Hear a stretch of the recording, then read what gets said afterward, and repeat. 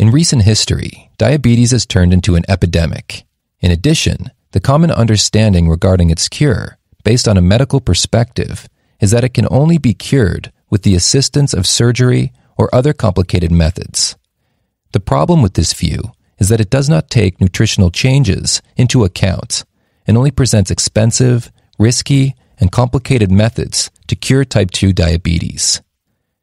The main point of the Diabetes Code is that since overconsumption of carbohydrates is a chronic manner that leads to an insulin response in our bodies that causes diabetes, the most effective and fruitful way to reverse the disease is to lessen carbohydrate consumption.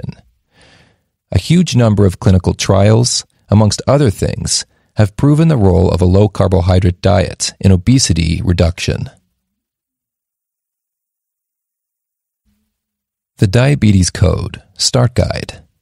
First fact: we can completely reverse and prevent type 2 diabetes. Type 2 diabetes is a dietary illness and can be reversed completely with the assistance of changes in diet and lifestyle. Medications are not the way. Second fact: sugar in excess quantities causes type 2 diabetes. We need to lessen our consumption of sugar and carbohydrates to reduce our levels of insulin. With insulin, blood glucose improves but diabetes deteriorates. Medications worsen diabetes by stuffing blood glucose into cells that are already enlarged. Third fact: type 2 diabetes leaves an effect on each organ in the body. With blood glucose increasing over a long period of time, each body cell begins to decay, which negatively affects all organs in the body. Fourth fact: type 2 diabetes can be reversed and prevented in the absence of any medication, with the assistance of diet changes. We just need to keep the sugar away by consuming less and less and burning the amount left. According to the author, to reduce sugar consumption, stay away from added sugar and refined carbohydrates. Also, the best way to burn off sugar is fasting. Since 1980, the number of people experiencing diabetes has multiplied 4 times. Diabetes mellitus has been around for thousands of years. In ancient times, this disease was linked with honey urine. The disease was usually fatal back then. The Greek physician Apollonius named the disease diabetes by 250 BC. This only refers to too much urination. In 1675, Thomas Willis annexed the term mellitus, meaning from honey.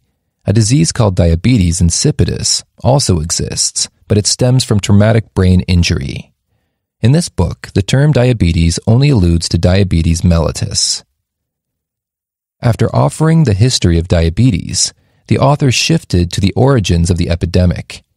Also, healthy Americans started experiencing heart attacks in increasing numbers in the 1950s. Dietary fat became the alleged culprit.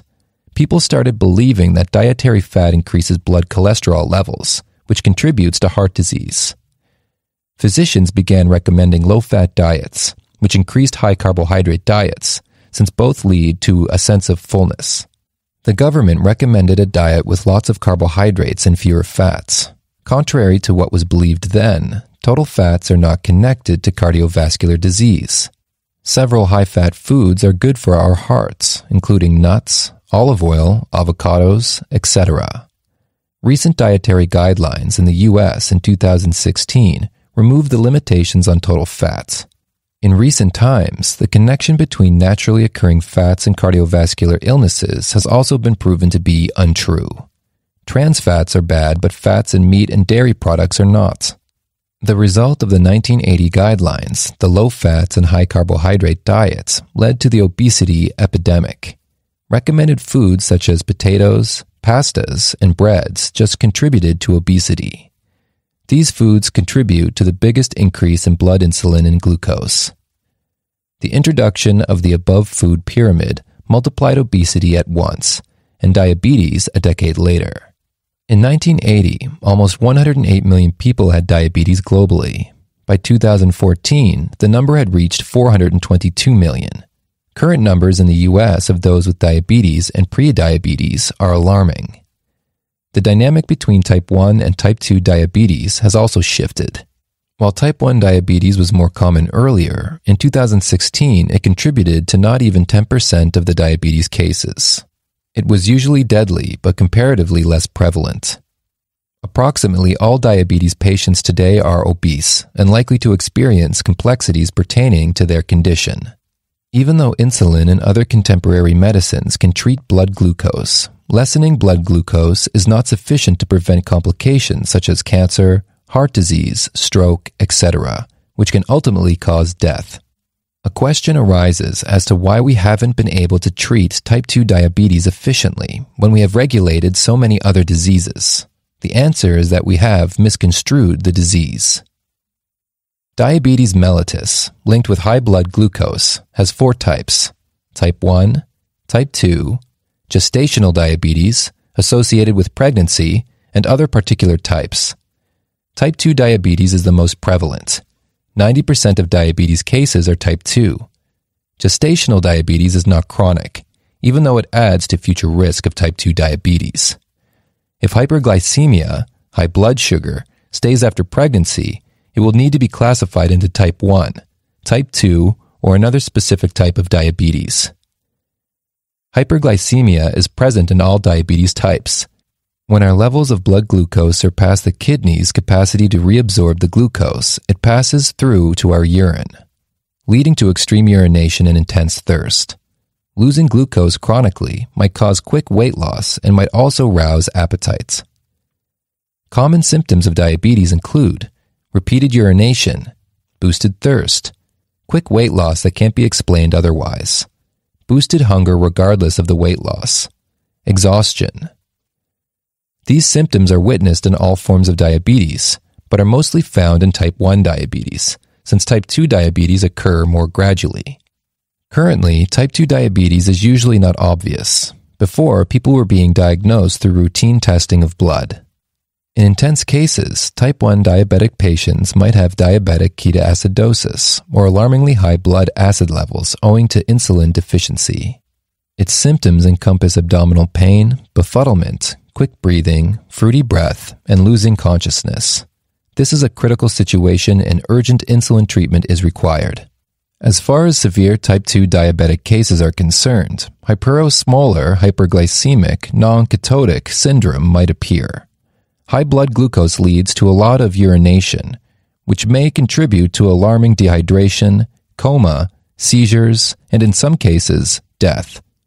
Taking into account the high or normal insulin levels in type 2 diabetes, it does not lead to ketoacidosis. The Diabetes Code, blood tests to diagnose diabetes. 2 such tests exist: hemoglobin A1C and blood glucose. The Diabetes Code, type 1 and type 2 diabetes, specifics. Type 1 diabetes might appear at any age, but majority of its cases are diagnosed in childhood. The cases of type 1 diabetes have been increasing in numbers globally and in the U.S. in recent history. This form of diabetes is an autoimmune disease, i.e. the body's immune systems are the culprit behind cell damage in the body, which impedes the secretion of insulin. In this case, the blood of patient encompasses antibodies to normal islet cells in humans, which proves an autoimmune attack. Insulin-generating cells get destroyed cumulatively over time, leading to severe deficiency of insulin and the appearance of symptom. Genetic factors in relation to type 1 diabetes are evident, but the actual case is not known. Possible infective triggers are also not evident. Some environmental factors may include a deficiency of vitamin D, sensitivity to cow's milk, and wheat production. Other autoimmune diseases also commonly occur with type 1 diabetes, including vitiligo and Graves' disease. Patients of this form of diabetes experience severe insulin deficiency. Effective treatment has its basis in substituting the loss of insulin in the hormones. Insulin injections do not cure the disease, and complications including a reduction in life expectancy, heart disease, and others are still a risk. Type 2 diabetes usually attacked older adults earlier, but now is multiplying in children globally. Like childhood obesity, childhood type 2 diabetes has also become an epidemic. Almost 90 to 95 cases of diabetes globally occupy the category of type 2. It unfolds progressively over a course of several years and shifted from normal to prediabetes to completely type 2 diabetes. With age and obesity, the risk multiplies. While type 1 diabetes has a lack of insulin, type 2 has hyperglycemia, which stems from insulin resistance. Insulin resistance is the inability of insulin to lessen blood glucose. To fight this resistance, the body multiplies secretion of insulin to sustain normal levels of blood glucose. This leads to consequences, i.e., high insulin levels. However, there are limits. When insulin secretion cannot match insulin resistance, the level of blood sugar increases, which leads to type 2 diabetes. This means that both types of diabetes are completely different, one with low levels of insulin and the other with high. Drug treatments are same for both.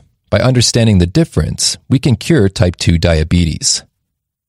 Diabetes is different from any other disease, since it can harm our whole body. It spares no organ system. The complications linked with diabetes are either microvascular, small blood vessels, or macrovascular, large blood vessels.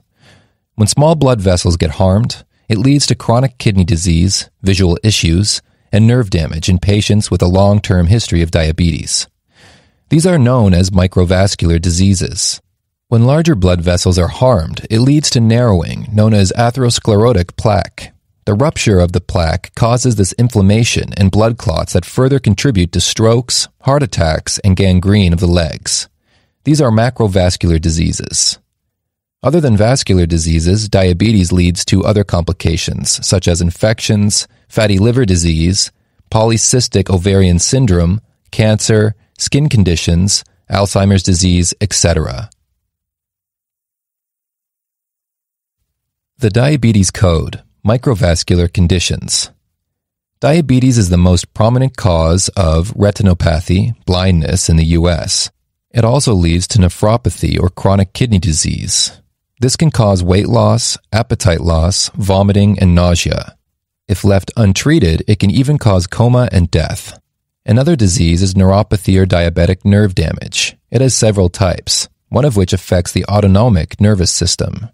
If these nerves are impacted, it can lead to vomiting, nausea, diarrhea, constipation, bladder dysfunctions, erectile dysfunction, and orthostatic hypotension. If the nerves connected with the heart are affected, it can add to the risk of silent heart attacks and death. The Diabetes Code, macrovascular complications. Macrovascular complications linked with diabetes include atherosclerosis, artery hardening. It leads to strokes, heart attacks, and peripheral vascular disease. Another category of macrovascular diseases caused by diabetes is heart disease, which causes heart attacks. These also include strokes. Further diseases in this category include peripheral vascular disease, etc. Since we have not been able to treat diabetes properly, there is a need to treat the cause of the disease rather than its symptoms. Diabesity is a blend of type 2 diabetes and obesity. In the context of the body mass index, BMI, there is a link between obesity and diabetes. Body mass index equals weight in kilograms by height in meters squared. Those with a body mass index of 25 or greater are believed to be overweight, while those with a body mass index of 18.5 and 24.9 are supposed to be healthy. But females with a BMI of 23 to 23.9 have a 360% greater risk of developing type 2 diabetes than those with a BMI less than 22. This is astonishing since a BMI of 23.9 falls within the normal range of weight. By 1995, researchers came to the conclusion that only 5.0 to 7.9 kilograms of weight gain amplified type 2 diabetes risk by 90%, while an 8.0 to 10.9 kilogram weight gain boosted the risk by 270%. The glycemic index becomes extremely significant in this context. When carbohydrates are digested, they turn into glucose. The glycemic index measures the blood sugar increase after ingestion of 50 grams of foods containing carbohydrates. But different foods may have different carbohydrate quantities. The glycemic load improves this measure by multiplying the glycemic index of a food by the carbohydrate grams in a usual serving of that specific food. Obesity, or more specifically, abdominal obesity, is the primary cause of type 2 diabetes. The disease is linked with waist circumference. Also, contrary to popular weight loss advice, simple calorie reduction will not lead to weight loss. Further, weight loss is not knowingly controlled. The calories in, calories out theory is wrong. Hormones regulate hunger, asking our body to eat or stop. We do not eat food because it is available. We eat it because our hormones tell us to. Fat acclimation is an energy distribution issue rather than an energy excess one. To control fat accumulation and weight gain, we need to control hormonal signals received from foods instead of our total caloric intake. In simple words, obesity operates in the form of a hormonal imbalance. The hormonal issue in unneeded weight gain is surplus insulin. Therefore, type 2 diabetes is also related to insulin imbalance instead of caloric imbalance. Excessive insulin leads to gain in weight and obesity. Even though low-carb diets are quite successful, the carbohydrate insulin hypothesis is incomplete. Refined carbohydrates remain a significant cause of hyperinsulinemia, but they are not the only cause. Other important factors include insulin resistance. Insulin helps glucose enter the cells. However, at times, amidst insulin resistance, general insulin levels are not enough, and this causes glucose to gather in the bloodstream since it cannot enter the cells. In order to make up for this, the body ends up generating insulin in higher levels to overcome this resistance and pressure the blood glucose inside. It leads to the restoration of regular levels of blood glucose, but the hyperinsulinemia continues. This hyperinsulinemia contributes to weight gain in a general way. A question arises as to how insulin resistance appears initially. Insulin resistance operates in the form of a glucose surplus issue of the fatty liver that is overfilled. Since liver is the primary point for metabolism of ingested nutrients, it lies at the heart of health issues linked with surplus eating. Insulin resistance mainly stems from too much fatty liver penetration, which actually originates from surplus intake of glucose and fructose. Therefore, excess amounts of sugar leads to fatty liver, which mainly contributes to insulin resistance. Hyperinsulinemia, or insulin resistance, appears almost 13 years before type 2 diabetes. Insulin resistance expansion generates a long eventual increase in blood glucose, since the hyperinsulinemia stops a quicker increase. For more than 10 years, blood glucose remains normal. In children and adolescents, the phase might unfold quickly. Visceral fat gathers inside and around the organs. High insulin resistance stems from this form of fat.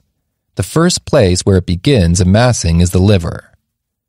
Blood glucose increases quickly when the pancreatic beta cells that generate insulin cannot match multiplying insulin resistance.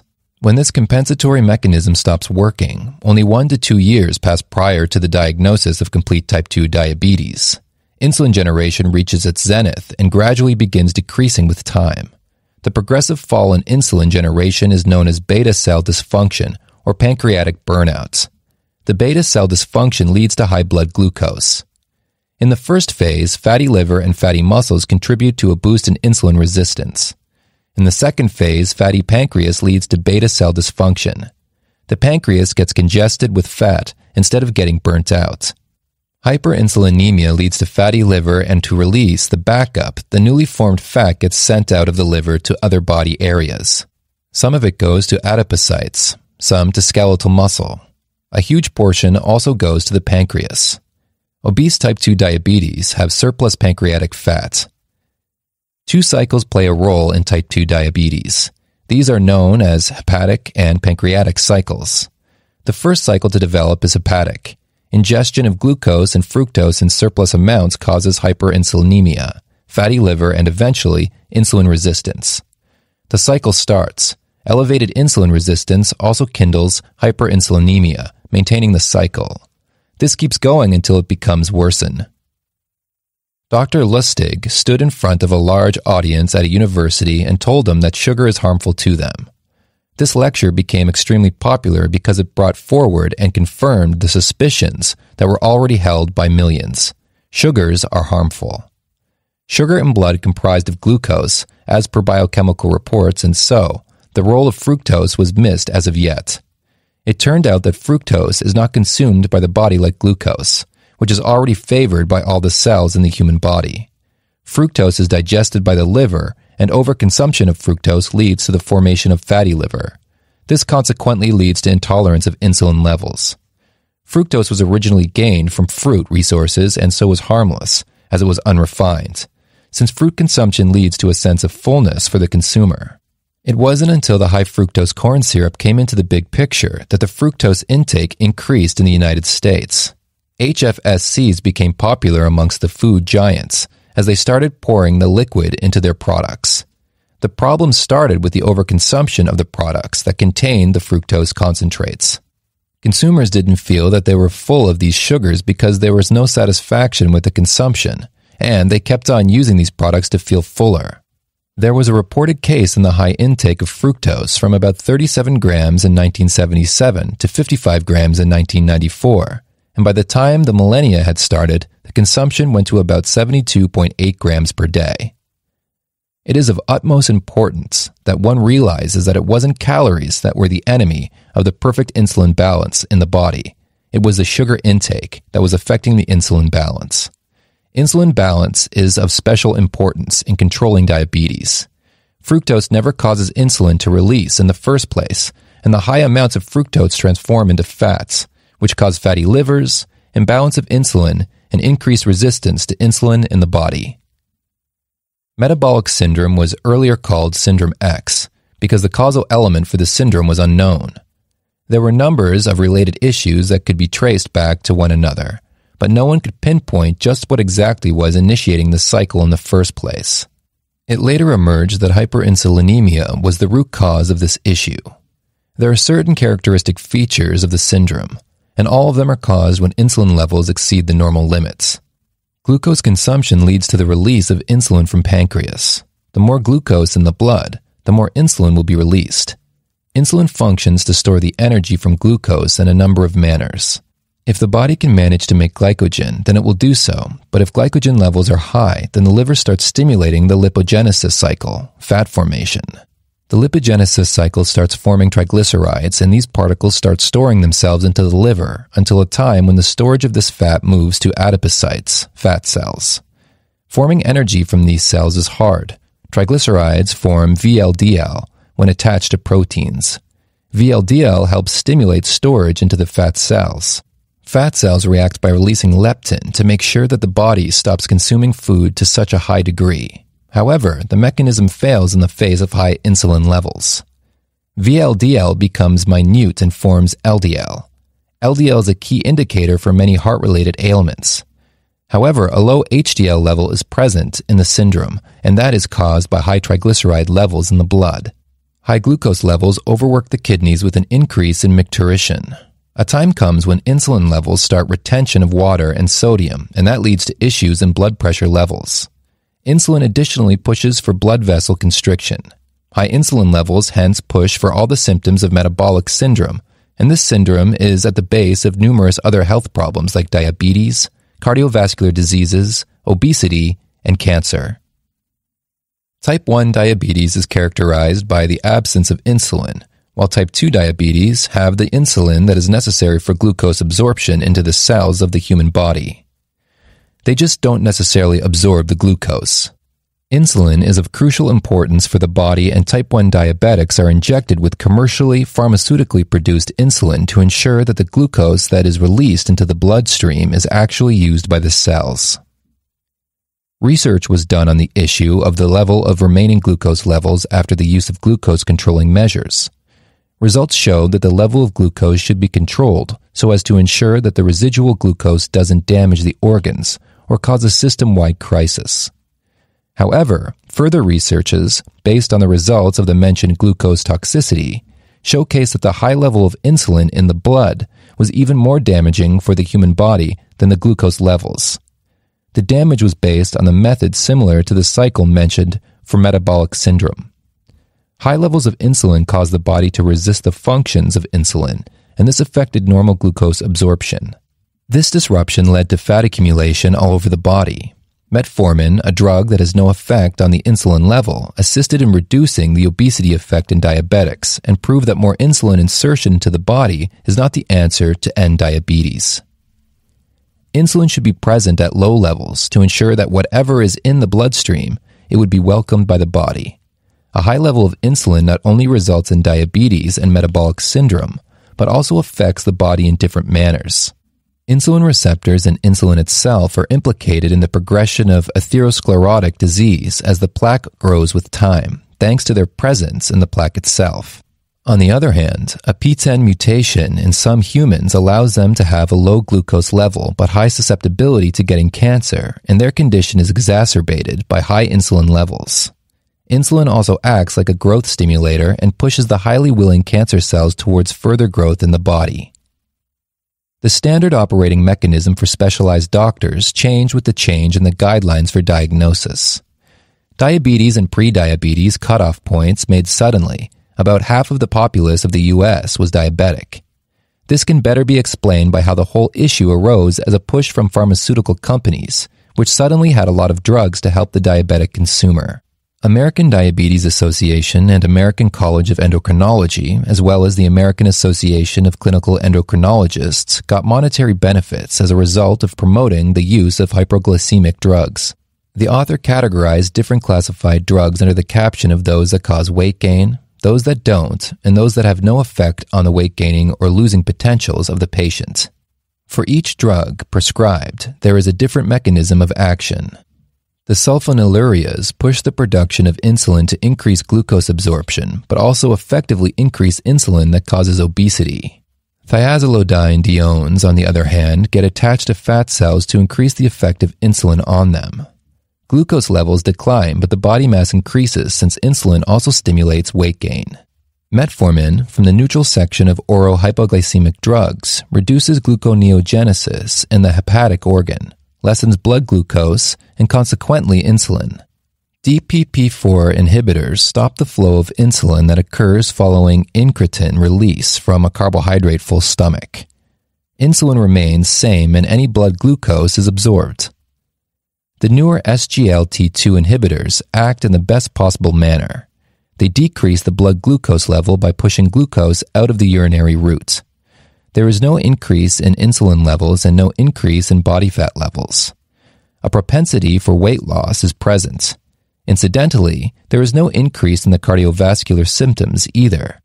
Alpha-glucosidase inhibitors act within the digestive system to reduce glucose absorption. They also reduce insulin level and hence the weight of the patient. GLP-1 acts by copying the effect of incretin, additionally by making a person feel that he or she is full. It ensures that weight reduction occurs through reduction in the food intake. The effects of the weight-reducing drugs that act by decreasing glucose level alongside insulin levels are the most desired. However, it is the concurrent change in lifestyle that would help diabetics more than these drugs. It was in 2015 that someone finally stepped up on a podium to declare the truth of the contemporary diet plans issued by the ADA in the early 2000s. Dr. Sarah Halberg talked about the issue that was affecting everyone in the United States, i.e. the issue of the low-fat and high-carbohydrate diet.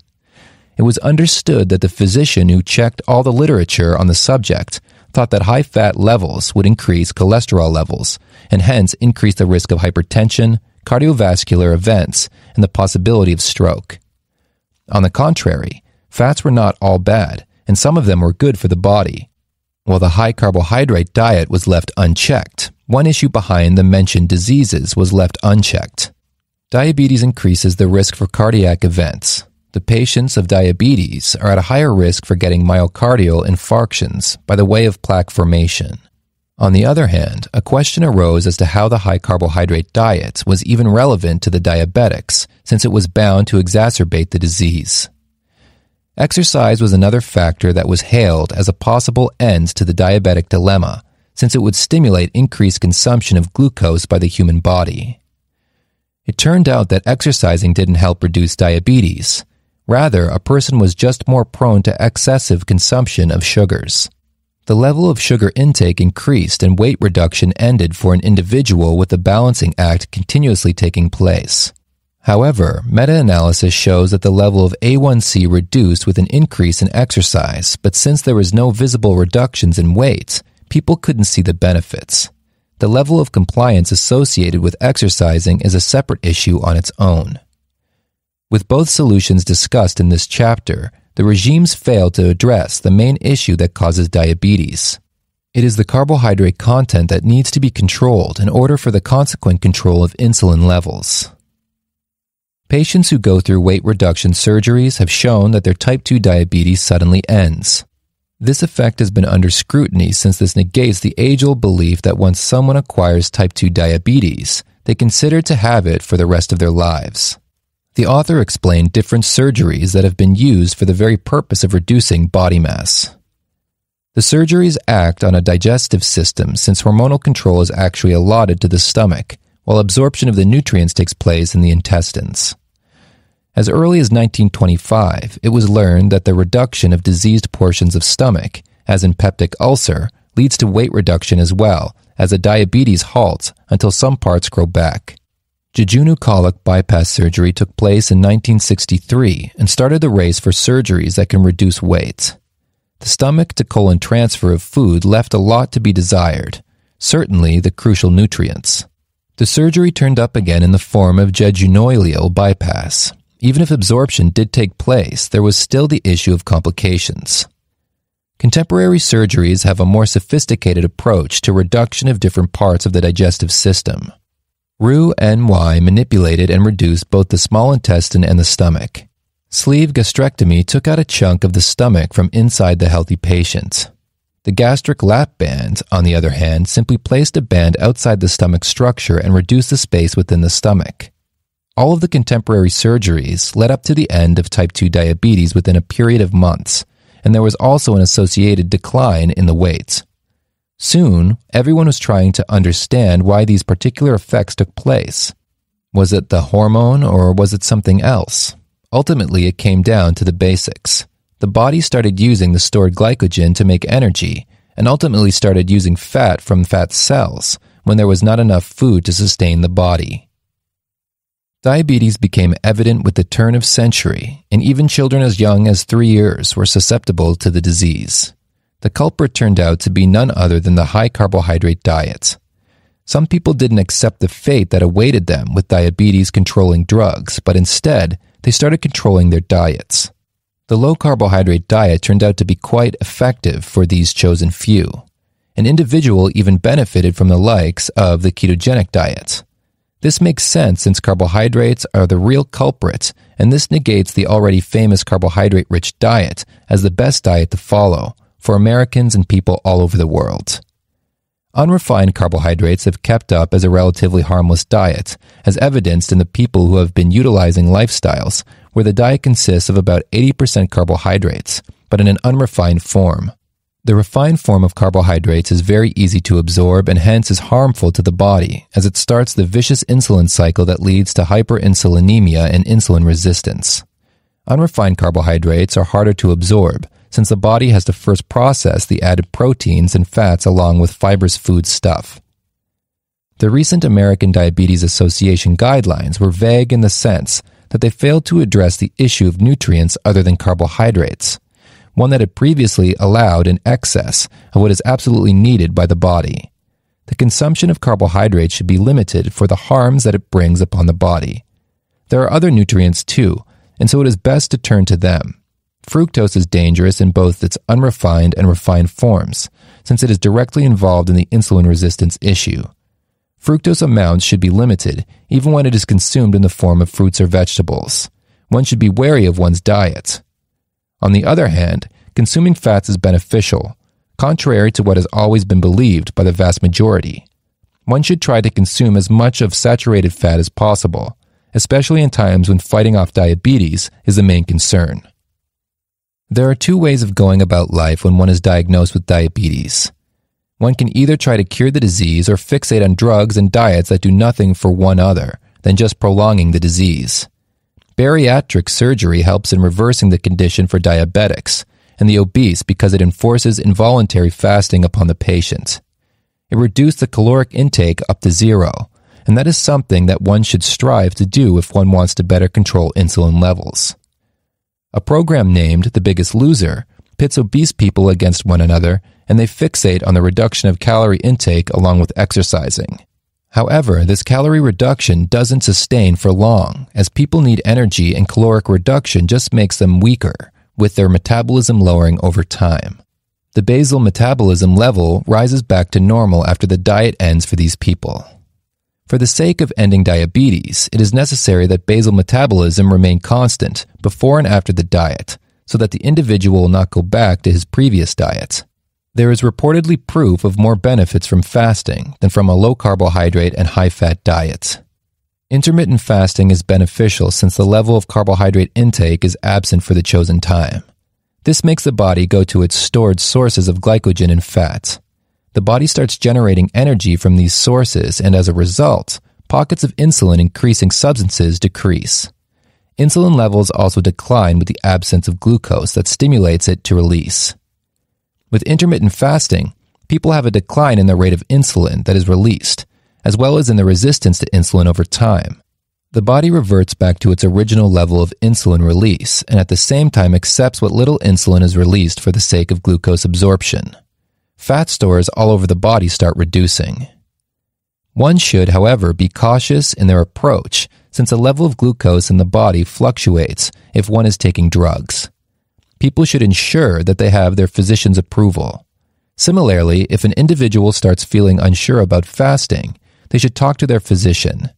Water intake should remain constant throughout the fast to ensure hydration of the body. Ultimately, diabetes is curable, if only one is willing to accept what is needed to be done for diabetes reversal to take place. Metabolic syndrome and obesity are just as curable by the fasting regime as diabetes.